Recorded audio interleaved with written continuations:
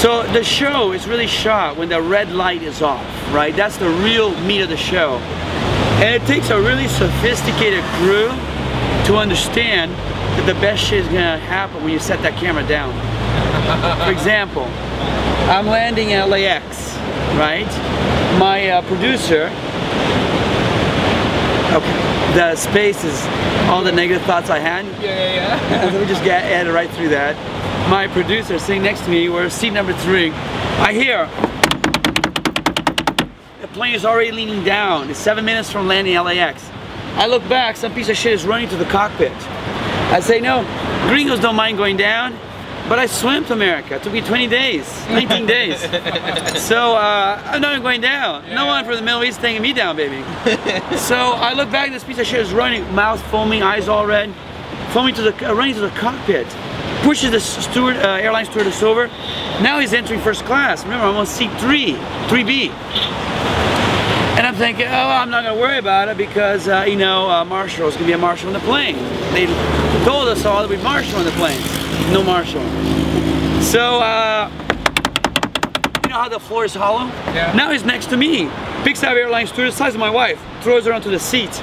I look back, all gringos, because, you know, gringos being a little bit emasculated. All Americans, mouth agape, white, frozen.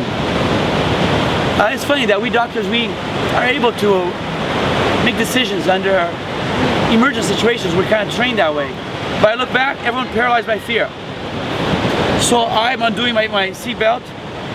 By now the guy who's gone to the cockpit door is rattling the cockpit door. I jump up.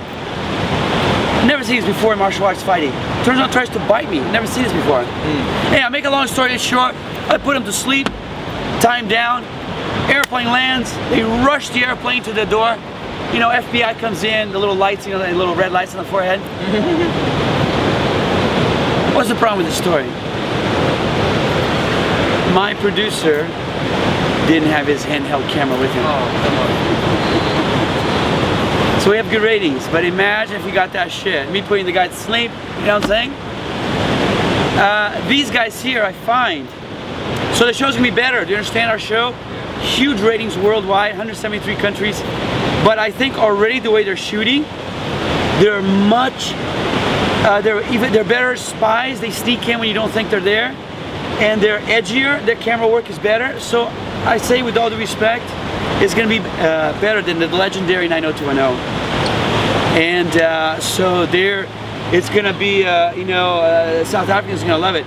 So it's the countries, so we looked at the statistics, 173 countries, and the top 5 countries that had the highest following of our show, 90210, which would be Australia, Brazil, South Africa. What we did is, we picked up the camera and said, you know, just out of respect for that country, out of deference for that country, we're gonna shoot a spin-off, their version. So this is 90210, African version. So it's gonna be African, South African celebrities, all the pretty girls here. So it feels even more familiar to the South Africans. And we do the same in Brazil. We do the same, I shoot a show in Australia. And Mexico is the 4th highest audience. I shoot the show in Mexico.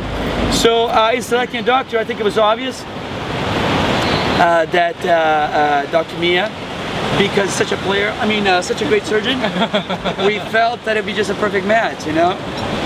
And what is your involvement in terms of, you know, the South African version? Are you going to be side by side, and what else are you going to do? You know what? We're going to be, it's just, you know, it's not like Miami Vice, baby. All over again.